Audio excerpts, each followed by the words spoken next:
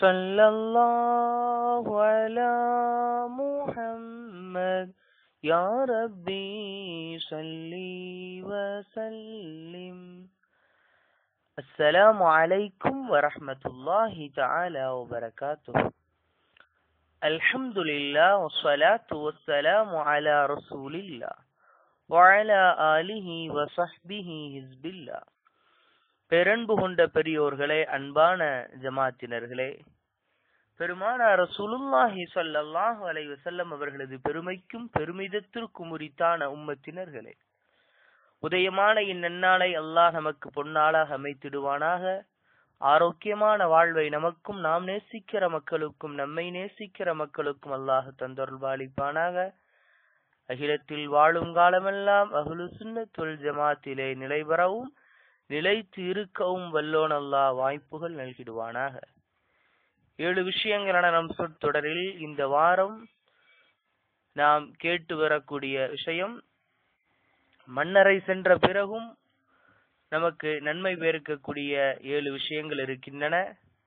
ஒரு மனிதன் மரணித்த பிறகும் அவன் செய்த 7 காரியங்களின் மூலமாக அவன் கபரிலும் நன்மை பெறுகிறான் என மாணவி ஸல்லல்லாஹு அலைஹி வஸல்லம் அவர்கள் எடுத்து எம்பினார்கள். அதனது தொடரை நாம் தொடராக கேட்டு வருகிற நாம் 3வது நாளான இன்று நாம் தெரியவிருக்கிற 3வது தகவல் என்னவென்றால், ஹஃபர பிஅரன், நீர் ஆதாரங்களுக்கு அடிப்படையாக இருக்கிற கிணறு தோண்டுவது, கிணற்றை உருவாக்குவது என மாணவி ஸல்லல்லாஹு அலைஹி வஸல்லம் அவர்கள் எடுத்து எம்பினார்கள். 2ஆம் நாளான நேற்றைக்கு ஆறு ஓடுவதற்கு வழிவகை செய்வதும், 3வது நீர் ஆதாரங்களிலே மிக பிரதானமானது ஹஃபர பிஅரன், ஊறிக்கொண்டே இருக்கிற அந்த ஊற்று நீராக இருக்கிற கிணற்று நீர்.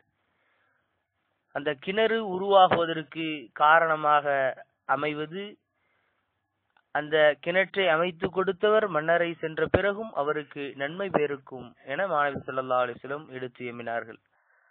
ஆக அன்பிற்கினியவர்களே, கிணறு என்று நாம் பார்க்கிற பொழுது இன்றைக்கு நாம் போர் போடுகிறோம்.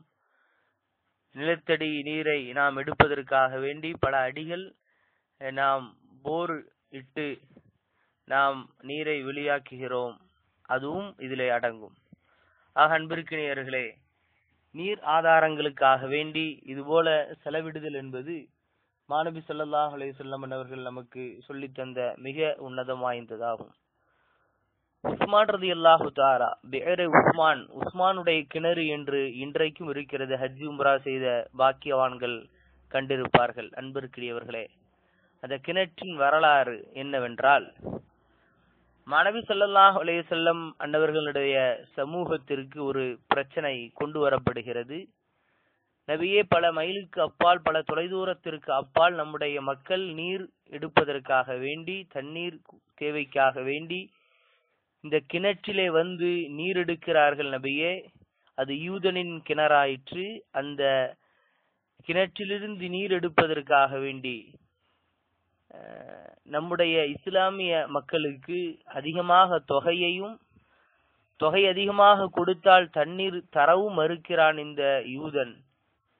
காரணம், இஸ்லாத்தின் மீதும் உங்கள் மீதும் கொண்ட காழ்ப்புணர்ச்சியின் மிகுதியாக இவன் இவ்வாறு கடினத்தன்மையோடு நடக்கிறான். நபியே, இதற்கு தீர்வு என்ன என்கிற ஒரு பிரச்சனை பெருமானாரின் சமூகம் முன் எழுகிறது.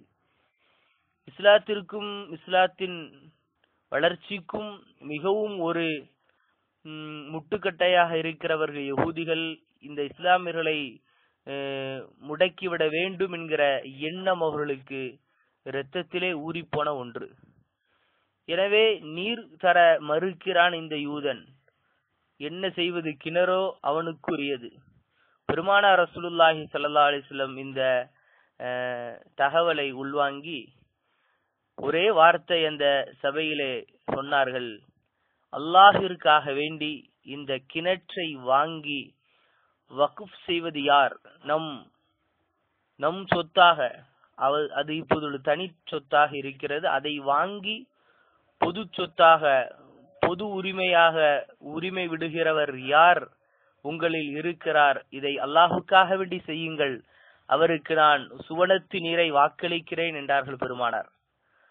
அன்பிற்கினியவர்களை, கூடியிருந்த சபையிலே மாணவியினுடைய அந்த மஜ்லிஸிலே ஒரு கரம் உயர்ந்தது. ஒரு நபர் எழுந்தார். அவர்தான் உஸ்மான் ரலியல்லாஹு தஆலா.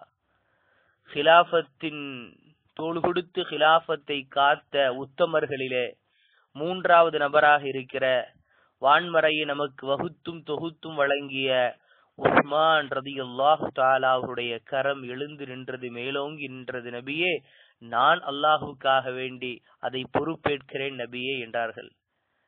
அப்போதைக்கு உள்ள ரேட் என்ன தெரியுங்களா? அப்பொழுதைக்குள்ள அந்த கிணற்றின் விலை என்ன என்று அறிந்து அதை தெரிந்து வைத்திருந்த யூதன், என்ன விலை சொன்னாலும் இவர்கள் வாங்கி விடுவார்கள் என்று அன்றைக்குள்ள விலைக்கு பன்மடங்காக 10 மடங்காக விலை சொன்னான். பெருமானாருடைய வார்த்தைக்கு இணங்கியும் இசைந்தும், பெருமானாருடைய வார்த்தைக்கு கட்டுப்படிந்தும் கீழ்ப்படிந்தும், நபியே, அவன் என்ன விலை சொன்னாலும் பரவாயில்லை, உங்களின் வாயிலிருந்து வந்த அந்த வார்த்தையின் வெகுமதிகள் மிகவும் விலை உயர்ந்தது நபியே, சுவனத்து நீரை அல்லவா வாக்களித்து இருக்கிறீர்கள். எனவே அன்பிற்கினியவருடைய இந்த யூதனிடம் பன்மடங்காக 10 மடங்காக காசு பணம் கொடுத்து அந்த கிணறை வாங்கி பொது உடைமையாக உஸ்மான் ரலியல்லாஹு தஆலா அவர்கள் வக்ஃப் செய்தார்கள். இன்றைக்கும் ஹாஜிமார்கள் வேற உஸ்மானுடைய கிணற்றிலே நீர் பருகுகிறார்கள். எந்த கிணறை வாங்கி இஸ்லாமியர்களுக்காக வேண்டி வக்ஃப் செய்தார்களோ உஸ்மான் ரலியல்லாஹு தஆலா, அந்த கிணற்றிலே அன்பிற்கினியவர்களை இன்றைக்கு நாம் நீர் பருகி கொண்டிருக்கிறோம். ஹஜ் உம்ரா செய்யக்கூடிய மேன்மக்களும் சரி, அங்கு வசிக்கிற மேன்மக்களும் சரி நீர் பருகிறார்கள் என்றால், ஒரு சொட்டு நீரின் இன்றைக்கும் ஒரு சொட்டு நீரினுடைய நன்மை உஸ்மான் ரலியல்லாஹு தஆலா அவர்களுக்கு சென்று அடைகிறது என்றால், இதுதான் அலியா சொத்து. மாணவி ஸல்லல்லாஹு அலைஹி வஸல்லம் அவர்கள் சொன்னதை போல ஹஃபர பிஅரன், கிணறு உருவாகுவதற்கு காரணமாக அமைந்தவர் அவர். மன்னரை சென்ற பிறகும் நன்மை கிடைக்கிறது என்றார்களே மாணவி ஸல்லல்லாஹு அலைஹி வஸல்லம். அதற்கு நிரம்ப, இந்த வார்த்தைக்கு நிரம்ப தகுதி வாய்ந்தவர்கள் உஸ்மான் ரலியல்லாஹு தஆலா என்பதை நாம் நல்ல முறையில் விளங்கிக் கொள்ள வேண்டும். அண்மையில் பீகாரிலும் கூட ஒரு மதரசாவினுடைய ஆசிரியர், பார்க்க போனால் ஒரு 30-35 வயதுதான் இருக்கும். அவர் பல மைலுக்கு அப்பால் உள்ள மனிதர்கள் தங்களிடம் வந்து அவர்கள் குடத்திலே பெண்களும் ஆண்களும் சரி நீர் வாங்கி கொண்டு போகிறார்கள் பல மைலுக்கு அப்பால். அதை இந்த பேராசிரியர், அந்த மதரசாவில் இருக்கிற பேராசிரியர், அல்லாஹுக்காக வேண்டி நான் செய்கிறேன், யாரிடம் காசு பணம் வாங்க மாட்டேன் என சொல்லி அவர் செய்தார். இதெல்லாம் எந்த பத்திரிகைகளும் எந்த ஊடகங்களிலும் வராது. வாட்ஸ்அப்ல வந்த தகவல் இது.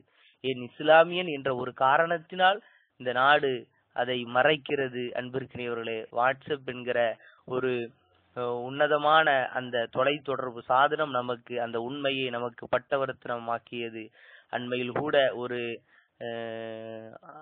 7-8 மாதங்களுக்கு முன்பதாக நடந்த தகவல் தான் இது அன்பிற்கினியவர்களே. ஆக இப்படி நீர் ஆதாரங்களுக்காக வேண்டி அல்லாஹ்வின் வழியில் செலவிடக்கூடிய மேன்மக்கள் மன்னரை சென்ற பிறகும் நன்மை பெருக்கிற வழியாத அந்த நன்மையை பெறுகிறார்கள்.